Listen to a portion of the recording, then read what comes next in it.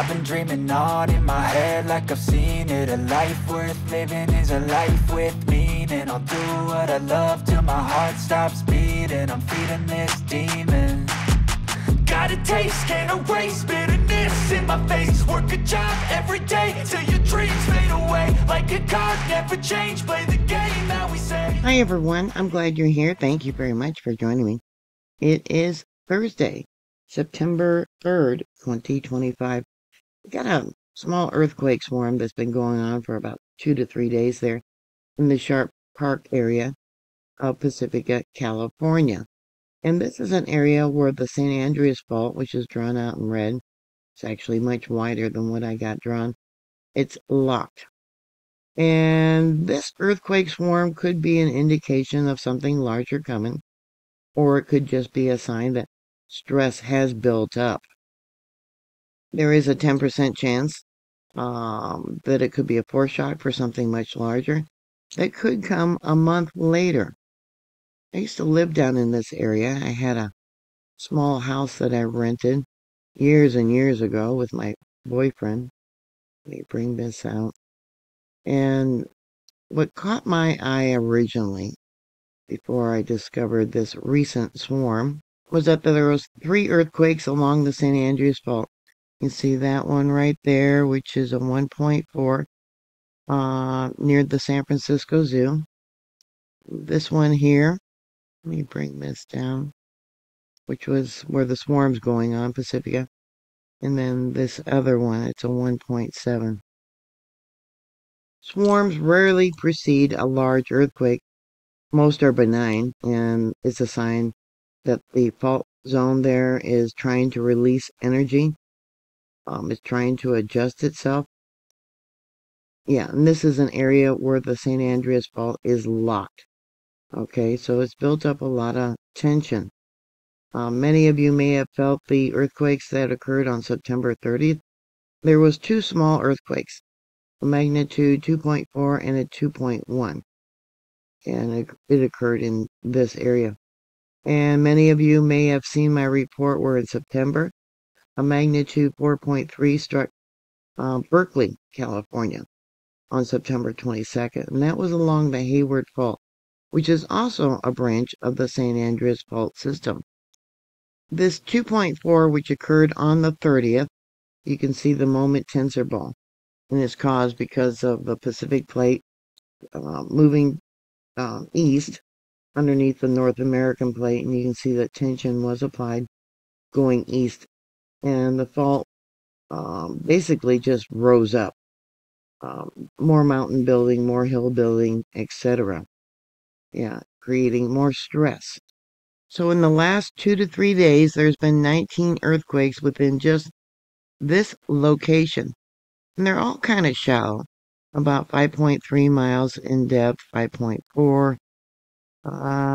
Yeah, not quite 6 miles in depth. This one here is shallower, 4.7 miles in depth.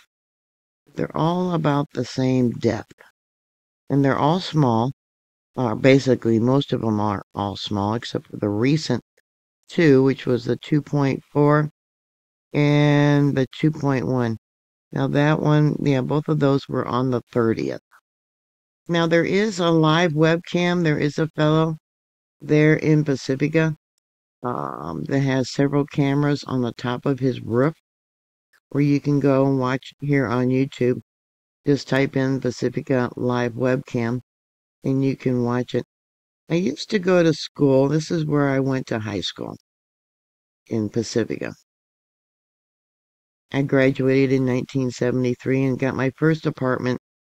It was probably about a half a block from the beach. The man with the camera is right along here. He's got a view of the pier that he shows. But my first apartment, talking about inflation, was only $150 a month. It was a 2-bedroom apartment. I was on the top floor. It was a 2-story apartment building with a skylight. At night, you know, when it was raining, it sounded like people clapping as the rain hit the top of the gravel roof. But yeah, $2,000 was the last I heard that apartment was going for. but I only had to pay $150 a month. That was it. Another thing that's very concerning is here in Pacifica, the fire department. I do have it marked. When they built the fire department, it was built right on top of a fault line. Right there. There it is. They didn't realize that it was on a fault line when they built it. So if there is a large earthquake in this location, unless the doors are open, yeah, they won't be able to get emergency services out and to rescue people. So you need to be prepared. You need to have a bug out kit. You need to have, hopefully your home's retrofitted if you own your own homes. You need to have bookcases, anything large bolted to the walls. You need to have a shut-off tool for your gas and hot water heaters. Actually, for the whole thing coming into your house. The tool to shut off the water and the gas. In your bug out bag, have hiking shoes because of debris that could be in the road. A whistle, so if you're trapped, you can blow it for help if you don't have the strength to shout out. I'm not saying they're going to have a large earthquake in this location, but it should be a wake-up call to be prepared just in case it does happen. We'll go back down to that earthquake swarm. Should be a wake-up call. Yeah, look at all those earthquakes. A large one could create a tsunami. It would create probably landslides. These are some steep hills here.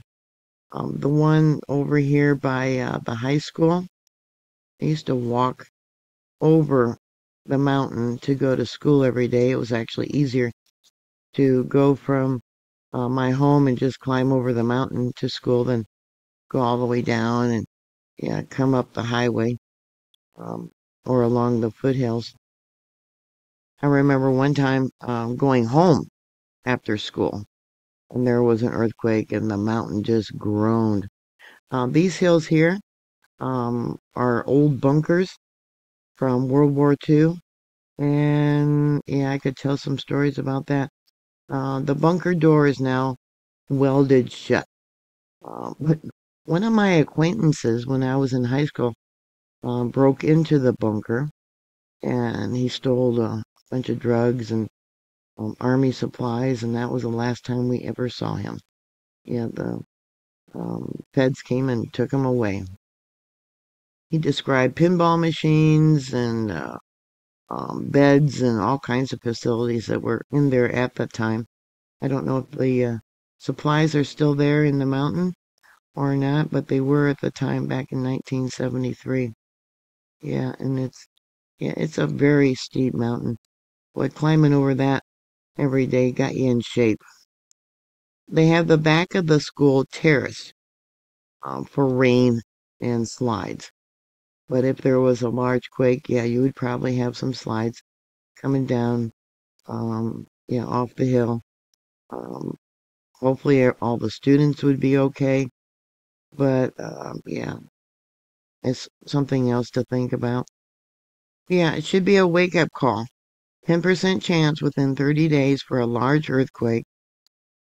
Yeah, please be prepared. I'm not saying there's going to be a large earthquake, but yeah, this is unusual, and it is an area where the fault is locked, so it has built up stress.